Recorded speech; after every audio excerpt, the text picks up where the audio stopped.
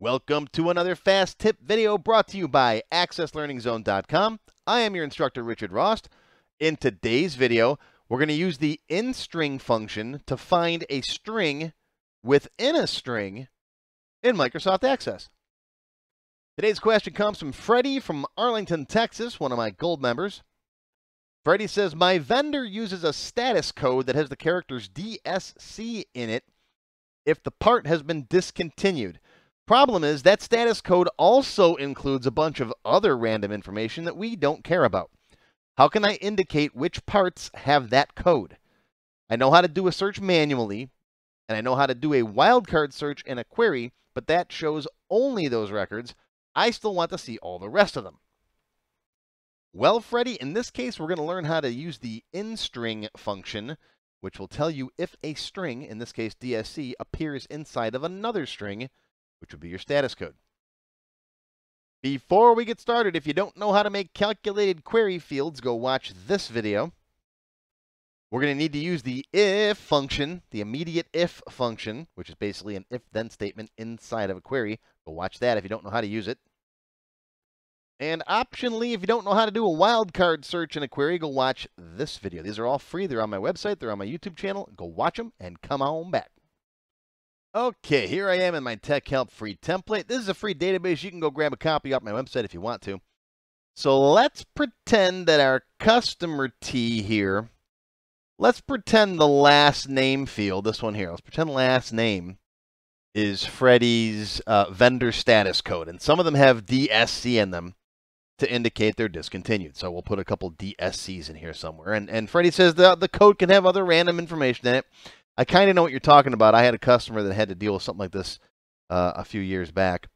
And just, randomly some products discontinued. And the status code might have other things in there, like how many are in stock. Yeah, all in one status code. Okay, people do weird things in their databases.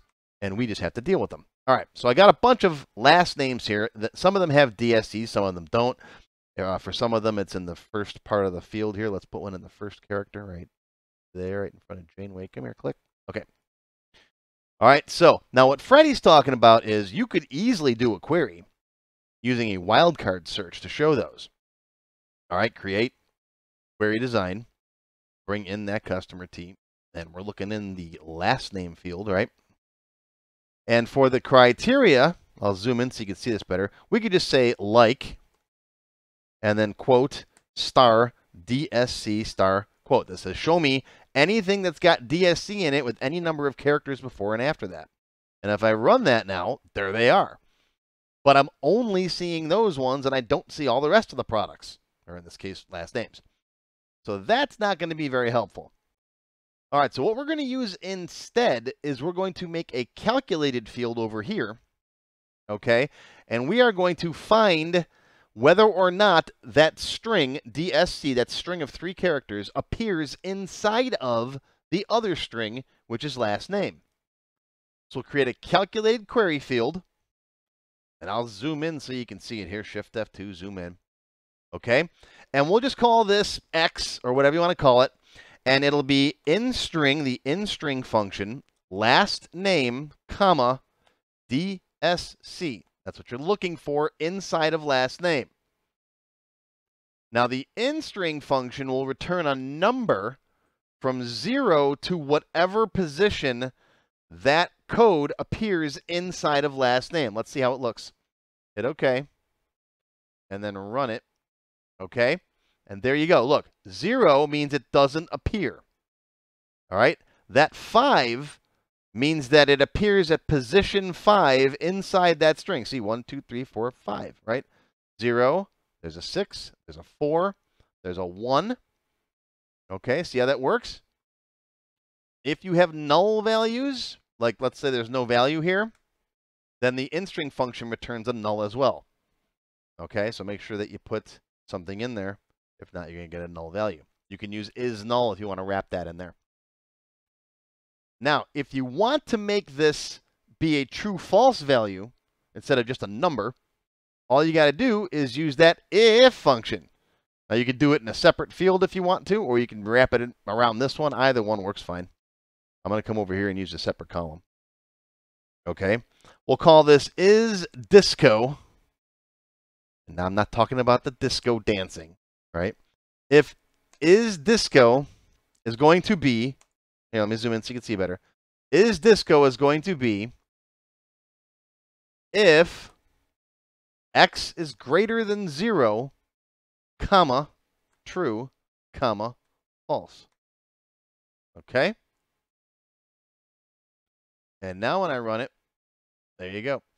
You get zeros and negative ones. Remember, 0 is false, negative 1 is true. Okay? If you want to format this to show true, false, instead of negative 1 and 0, watch this trick. Let me close this. Right-click, go to Properties, go to the Format property here. Now, it's not in the list that you drop down, but watch this. You can type in true/false as the format. Now, when I run it, look at that. You get trues and falses there. Or if you want, if you like yes and no, do yes, no, like that. See, even the fast tips have other little fast tips in them. Imagine how many cool little tips and tricks are squirreled away inside my full courses. Oh, I teach all kinds of cool stuff. Now, I often show multiple steps like this because it's easier for beginners to comprehend, but we can actually get rid of a lot of this stuff. For example, we don't really need the if function, okay? Because, watch this. Let me get rid of this. We can say this is going to return that number, right? All right. All we have to say here is greater than or equal, or greater than or less than 0. So it looks like that. What's going to happen is this function will return a value that's going to be either 0 or a number or null, in which case it's null. Don't worry about that. Okay? But if this returns a number, and that number is, let's say, 5, is that 5 equal to 0? No, it's not. So watch what happens.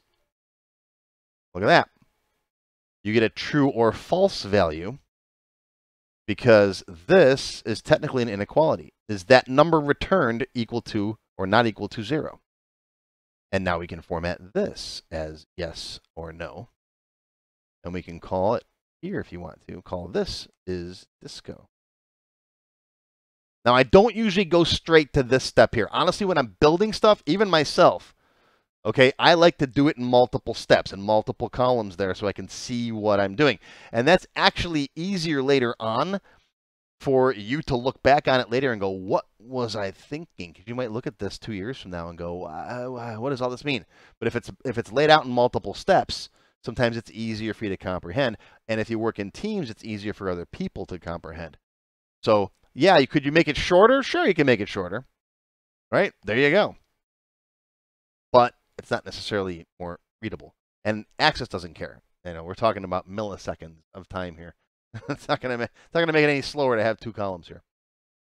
But there you go, Freddy. That's how you do what you want to do. Now you know whether each one of these products is discontinued based on the fact that it has disco in it, right? DSC. Now that one's discontinued. Okay? That's that simple. If you want to learn about more of these funny string functions, right? You got left, right, mid, the length function, and I do also cover InStr in this one. This is a free video. Go watch this, my string functions video. And if you really want to learn this stuff, I got a whole bunch of videos that are my comprehensive guide to Access functions. And Access Expert Level 25, we cover lots of different string functions. Here they all are, lots of them, and logical functions. And then we go into, what, math functions and type conversion functions. I cover all the functions. You want them? You want functions, baby? I got them. Okay? But in 25, that's where I cover the string functions, these guys. Okay? So check it out. I'll put links to all this stuff down below. So that is your fast tip video for today. I hope you learned something, and I'll see you next time. If you enjoyed this video, please give me a thumbs up and post any comments you may have. I do try to read and answer all of them as soon as I can. Make sure you subscribe to my channel, which is completely free, and click on the bell icon to select all to receive notifications when new videos are posted. Make sure you click the Show More link down below the video to find additional resources and links. You'll see a list of other videos, additional information related to the current topic, free lessons, and lots more. YouTube no longer sends out email notifications when new videos are posted, so if you'd like to get an email every time I post a video, click on the link to join my mailing list. Even if you don't want to become a member, feel free to donate to my tip jar. Your patronage is greatly appreciated and will help keep these free videos coming. I got puppies to feed. How do you become a member? Click on the Join button below the video. After you click the Join button, you'll see a list of all the different membership levels that are available, each with its own special perks. Silver members and up will get access to all of my extended cut tech help videos, one free beginner class each month, and more. Gold members get access to download all of the sample databases that I build in my tech help videos, plus my code vault, where I keep tons of different functions that I use. You'll also get a higher priority if you decide to submit any tech help questions to me, and you'll get one free expert class each month after you finish the beginner series. Platinum members get all the previous perks, plus even higher priority for tech help questions, access to all of my full beginner courses for every subject, and one free developer class each month after you finish the expert classes. These are the full-length courses found on my website, not just for access too. I also teach Word, Excel, Visual Basic, and lots more. You can now become a Diamond sponsor and have your name or company name listed on a sponsors page that will be shown in each video as long as you're a sponsor. You'll get a shout out in the video and a link to your website or product in the text below the video and on my website. But don't worry, these free tech help videos are going to keep coming. As long as you keep watching them, I'll keep making more, and they'll always be free. Now, if you have not yet tried my free Access Level 1 course, check it out now. It covers all the basics of Microsoft Access. It's over 4 hours long, and I just updated it for 2021. You can find it on my website or on my YouTube channel. I'll include a link below that you can click on. And also, if you like Level 1, Level 2 is just $1. Yep, that's all, $1, and it's free for all members of my YouTube channel at any level, even supporters. Want to have your question answered in a video just like this one? Visit my tech help page on my website. You can send me your question there. While you're on my site, feel free to stop by the Access Forum. Lots of good conversations happening there. Be sure to follow my blog, find me on Twitter, and of course, YouTube. Once again, my name is Richard Ross. Thank you for watching this tech help video brought to you by AccessLearningZone.com. I hope you enjoyed this video and that you learned something today. I'll see you again soon.